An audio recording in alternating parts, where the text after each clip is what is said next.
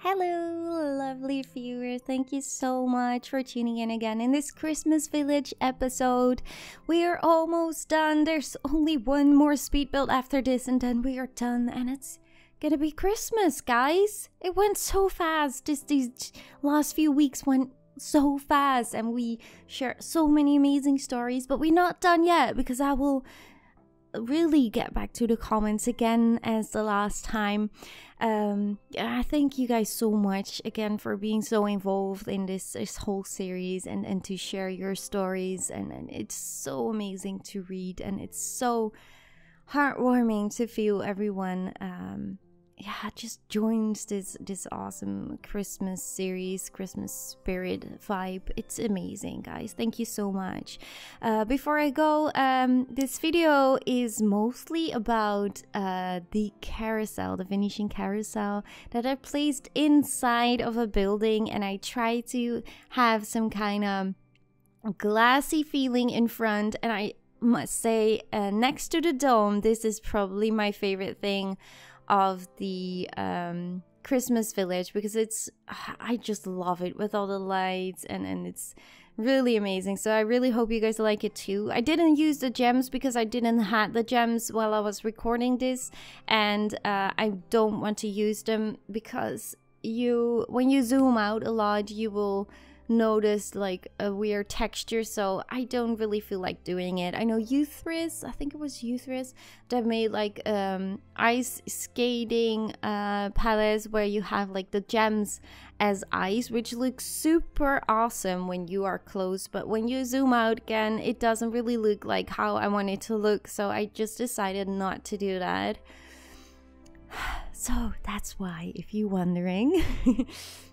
Okay, so let's go to your amazing comments. It's awesome to read all your stories, and let me just start and then we get to the end and it's gonna be awesome. Arno the Pow says, Christmas was almost ruined for me. My cat was drooling and smelling really bad from her mouth, and since her mother and brother had already died with the same symptoms, which turned out to be due to tumors in their throats, I was really worried, especially when I heard that we were going to take her to the vet the following day, and I expected to have at least a week left with her. Luckily, it turned out to be just an infection. I know she's in pain, but it's way better than her being gone forever. The cat is really a big part of my life.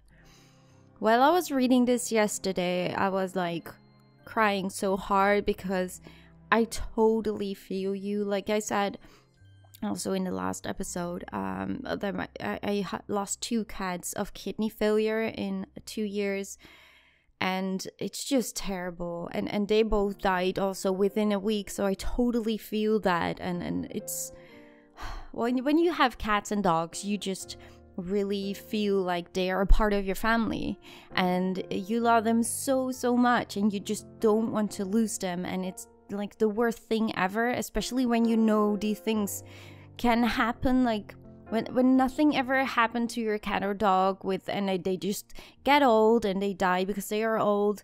It's still super terrible, but like the first time when you have a pet and they become ill, like terribly ill, and you lose them in a week, it's like unbearable. You can't, it's too hard to describe. Like I cried for weeks and weeks, and you're always scared that things will happen again.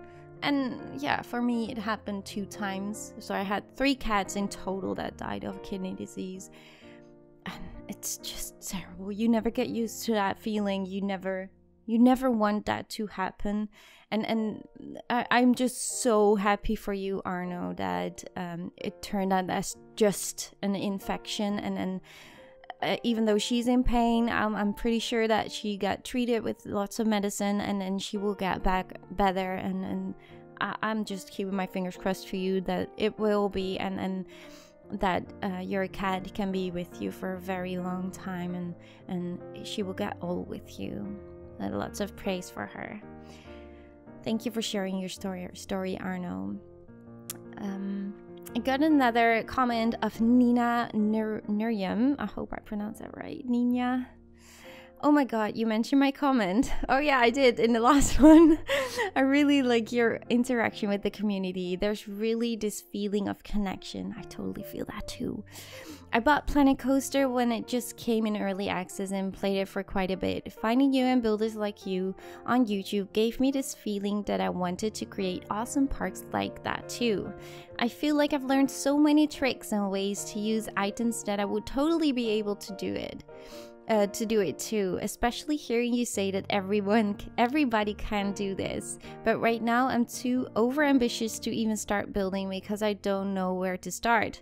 Seeing these small theme parks come together inspires me to go back in and just start small and see where it gets me. So thank you for the constant inspiration and keeping me interested in the game even when I've not played it in a long time. I will be sure to check in on your stream the 3rd and celebrate your birthday with you. P.S. You butchered my gamer tag a bit, but I totally forgive you since you're Dutch and I is pronounced that way. I'm Dutch too, so I know. Nina is an elvish name. Nerd. So I always pronounce it Nena. Nena. You got the Nurian part right though. Oh, thank you for explaining. You're not a nerd. We all play games, so we're all then kind of nerds, maybe. Okay, I don't know. But yeah, I totally feel that.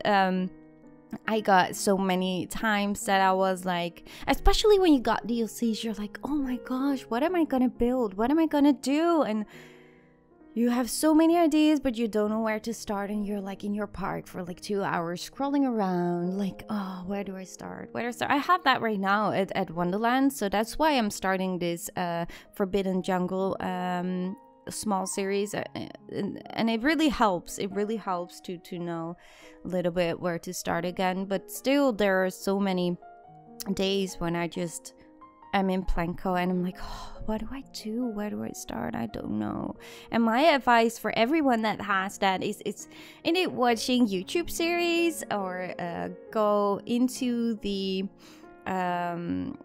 workshop and just look around, and then probably you get some new ideas where to start with, and that's really nice. So whenever you feel uninspired, just go to YouTube, go to the workshop, and feel inspired again by other people's creations. I think that is the best advice I can give you. Thank you, Nyana. Nerdgem. I don't know. It's so hard. Thank you for your comment. Silverbane 2006 says, thanks lady, I don't have any Christmas spirit this year because I'm struggling with my health, work and the fallout of losing people, but these videos and all the comments really help. I will be definitely tuning in to your birthday stream and celebrating your birthday with you in the new year. Keep up the good work.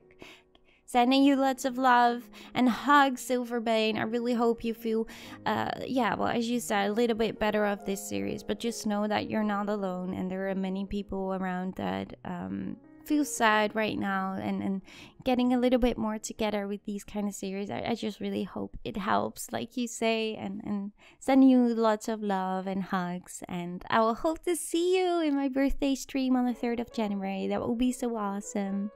Thank you, Silverbane. Got a comment from Malrina. First, Merry Christmas, and I love the park. We will not be going anywhere this year. My uncle was getting better from cancer, so we're going to try when the meds he was taking caused his brain to hemorrhage. After surgery, he's doing better and no longer on feeding tube and is starting to talk. If you could send good thoughts and prayers Mike Anderson's way, that would be wonderful. I'm stuttering a little bit by reading this. Thank you so much. The people here are so awesome. Mike Anderson, as she said, I wish you all love and strength and support, and it's just the most terrible disease, and everyone in your family hugs to you, and yeah, much love. That's all I can say. I'm having my prayers for you, my fingers crossed, and hopefully you will be better soon. I got a comment from Toady Swetnam. I live in Florida and it's usually almost unbearable hot in the parks, especially in the summers. I'm jealous. It's always so cold in the Netherlands. Well, I just don't really like the cold. I just want it to be warm and hot, like you say. So I'm just super jealous you live in Florida, but have fun with those holidays and good luck with the heat. Just know that people on the other side of the world don't have that much heat, you know. Be thankful for the warmth. I got one from Susie Ward, which is a little bit awkward, difficult. I don't really understand it, but that's why I'm gonna say it. Lady, it sucks having your birthday during the Christmas season. Mine is on the 27th of December. That is in 5 days. Oh my gosh, hype. And this year I will be the big, and then you say some kind of, I really don't know what it is. You put in some signs and I'm like, huh, and you're like, can you guess my age by that? And I'm like, no, I have no idea. If you can't, I will be the big 30. So what is like, is that the big 30? Like I am turning 30, or is that when you say that the big 30, is that like 39? I don't know. I feel pretty stupid by saying that, but I have just no idea how you say that. The big 30 as in 30, or like big in like the end of 30, but you don't want to pronounce it that. I don't know. Sorry. Tell me. I'm so scared. Oh no. Love the videos. Keep them coming and hope your cat keeps healthy. Thank you. But tell me really quick, because the series is almost ending. What is your age? Is that 30 or 39? I want to know. Susie, tell me. Okay, I got one from Dylan Greer. Polar Express is a Christmas movie I have to watch every year, even it's the last thing I do at Christmas Day. I have no idea why. It just makes it feel like Christmas. Elf and The Grinch are also must-watch Christmas movies for me. I totally agree. The Grinch I should watch again. I love Jim Carrey, so I really love that. And have fun watching the Polar Express again. Abrahamson says, I have to say I love this series. Christmas has been very plain for me this year, and your series puts me in a fun holiday mood. Thank you so much for your cheery personality. Thank you, Abraham. I'm so happy I could help you a little bit with getting into a Christmas spirit. So thank you for telling me, and I really appreciate it. And much love to you. Okay. So Lisa Fade, we got a question the last time with Lisa Fade, and Lisa Fade, she said that it's on my head. She said that she was going to watch movies at New Year's Eve, and I was like, what kind of movies? I was just really curious. Is that like Christmas movies or just normal movies? So here's her answer, Lisa Fade. To answer your question, lady, is we watch whatever movie we want, whether it's comedy or an animated movie. Anything we watch is fine. Last year we watched Pets and Zootopia. We laughed so hard at both. I have no clue what we'll watch this year. Normally it's movies we got for Christmas, but this year I didn't watch any movies, so maybe we'll watch ones we have. Sometimes my dad goes on the computer and my brother and I play video games together, or my mom and I watch anime together. Oh well, so it's really not especially a Christmas movie or anything like that. What I love to watch during Christmas is Shrek. Like all the movies of Shrek. Shrek is one of my most favorite animated movies, so if you like that too, I would recommend you watching that. Or of course the Santa Claus still. Got David Spring. Fireworks in Switzerland during the summer. That will probably be our national holiday on the 1st of August. I actually grew up on a little mountain in Switzerland, not in the Alps though.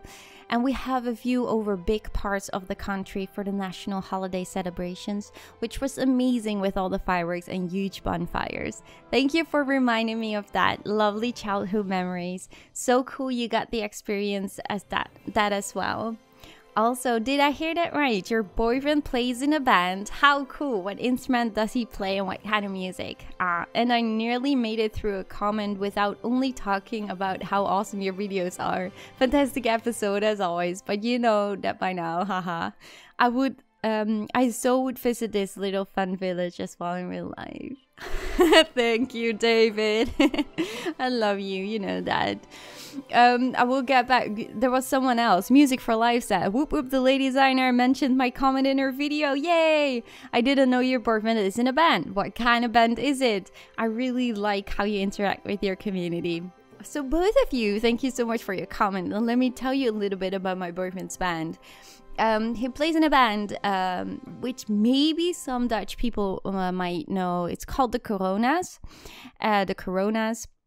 Well, you have a band in the UK as well that's called the Coronas, or Scotland. So it's not the Coronas. It's really spelled in a Dutch way, but it's probably the same thing. They have a band with like 6 musicians. And they have like a small little stage in the audience, and so you can call as the audience, you can call from that little stage to the big stage, and you can do requests. So they have like a song list of like 5,000 to 6,000 songs. And yeah, well, the audience decides what they will play. They also have like a telephone application where you can do your requests with a picture, and they will come to a big screen and they will play it. So it's really nice and a really interactive band, and yeah, it's just super awesome. And that is his work. It's his job. And well, musicians, being a musician is pretty hard. I think he's really lucky because he has around 7 to 8 gigs a month. Sometimes it's more like 12 or 15. Sometimes it's less. It's 3 or 5, depending on the season and how the economy is doing. So yeah, it's a really nice job, but like not, he's no millionaire musician or something like that. But I just really love it that he can, he made his work out of his hobby. So that's really nice. And he's really thankful that he can do that. So I'm super happy for him. And what he does, he plays the guitar and he sings, and he has he also plays a little bit drums, piano, and I think that's it. Bass, he can play a little bit bass, but mostly he plays just electrical guitar, and he sings a lot. So yeah, it's really fun, and I really am super proud of him. So I will link some stuff in the description for those who are interested to see some video clips. That's super nice. But thank you for asking. It's so nice to see you asking about my boyfriend. We got one from Goner17. I have my 18th birthday on the 16th of February, and I will have an awesome party. I wish I could be with you on your birthday and give you gifts and a big hug. By the way, have you ever heard about Energylandia Park in Poland, and what do you think about it? The most beautiful wishes for you from me and all your Polish friends. Well, thank you, Polish friends, and Goner17. And to be honest, I have never heard of the Energylandia Park in Polandia, so I have no idea. But make sure you come to my 3rd of January live stream to have some fun on my birthday. Gonna be nice, hopefully. Nemo Hops says, what is your favorite thing you made? Well, I don't know if you mean from this series or like in general, like everything I made so far. But if, as I said, from this series, that's totally this carousel, inside carousel and the dome I've made. Not really the inside of the dome, but especially the outside of the dome. I just really love how that turned out. Kania Knight says, speaking of Mambo, how's the little fella doing? Is he eating and drinking enough? Is he on any medication? If so, how's he handling them? But most importantly, is he happy? Yes, he is really happy. Yes, he is doing really good right now. He's still eating and drinking enough, even though I am as his cat mommy, always worried every day about him. Like everything he does, I'm like, is this gonna be the end? Because when you have a kidney disease, you will never get cured. You can only like expand the time they live, and that is really like a terrible thing. You know that it's gonna be over within like a year or so, hopefully longer, but that is a little bit the expectation. He got the diagnosis in January of this year, so that means he already got almost 1 year, and they said by then it was like maximum of 2 years, but still depends on the cat, of course, so you never know, and that is a little bit frightening. But he got medication, it's called Semintra, and as I said, it's something that really helps the kidneys to work a little bit better. I think that's the right way to explain it. So yeah, I have no idea if that is the thing that keeps him going, because there's not really that much research about it, I guess. But yeah, he is doing pretty well, so I'm just keep giving him his medicine and keep watching how much he drinks, how much he eats, and that's the only thing I can do right now. So yeah, thank you for asking. Like, yeah, Momo is my baby boy, the only one I have left, so I just really, he's so special for me. Okay, Charlie Torrenson, that is probably not one. There's a two other comments. I got Charlie Thornton. Loving this series, so gutted that it's going to be going to end very soon. I wish you an incredible Christmas with your family, friends, and relatives, as well as having a wonderful and awesome new year. Can't wait to see your content for 2018. It's going to be awesome. Love you, lady. Wish you the best in the future year and over the Christmas week. Thank you, Charlie. I wish you all the same. Love you so much. Thank you so much. Nappy Dragons Production said, I like beer, I like liquor, I like food, but most of all, I love my friends and family during this time of year. My mom makes a 7-up pound cake and sweet potato pies as me and my sis get the drinks, and everybody come by the house to eat, drink, and be merry. My father and my brother are watching over us as our Yuletide, I don't know if I pronounce that right, Yuletide spirits are raised. I'm not saddened on my family members who are gone from the world. Celebrate their lives, carry their spirits on to the new year. Merry Christmas, the lady. Greatest wish for 2018. Thank you, Nappy Dragons. Thank you so much for sharing your story and sending you all love and strength and happiness for you and your family. And I wish you a greatest 2018 as well.